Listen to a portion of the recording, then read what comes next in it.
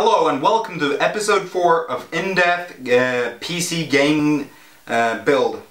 And in this episode we will be installing the RAM modules. And I have 16 gigabytes of Corsair Dominator RAM modules, 4 gigabyte each. And these are running at a stock clock of 3300 megahertz. And let's get started with the installation. This will probably be the easiest thing to install on your computer.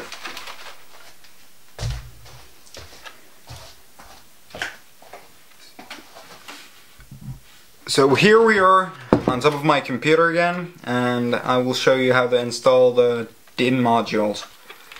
And this is random access memory, which connects next to your CPU.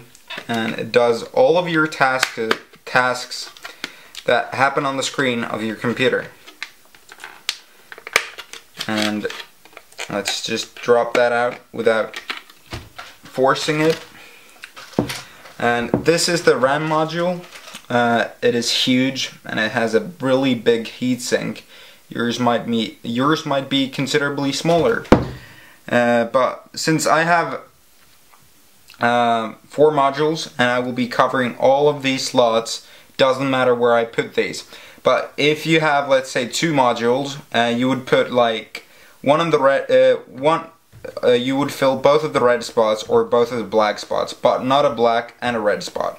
And some people like to put it red and red, or depending on your color, but anyways, further away from your CPU because that leaves more space for the CPU cooler.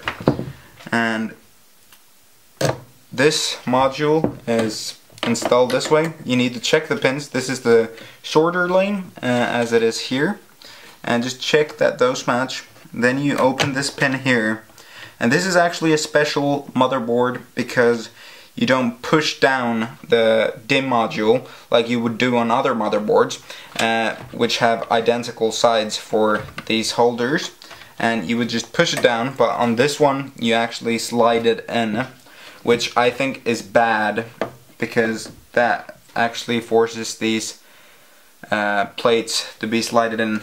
It might cause damage. Well, it's not going to cause any damage, but still not something that I find that enjoyable.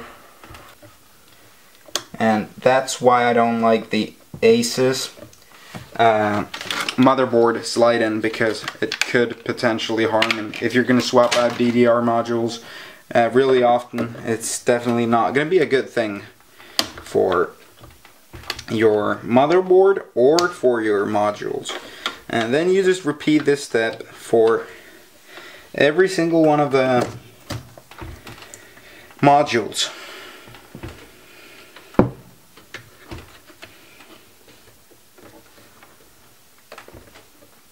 Just make sure they're secured in.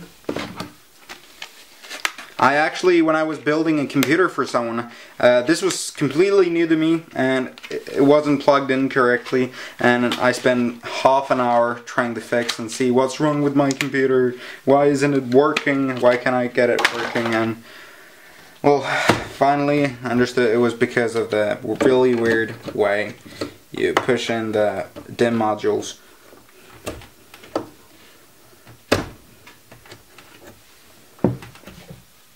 There you have the 3rd one, and then I have the 4th one. I'll actually show you some specs at the same time.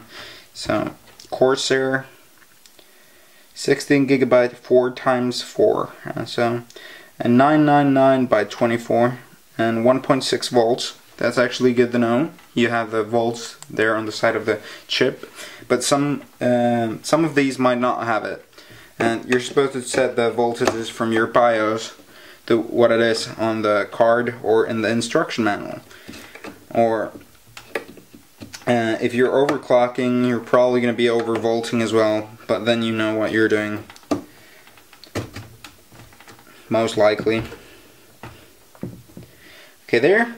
All of the modules are in place, and that takes care of the part of installing the DIMM modules. Thank you for watching.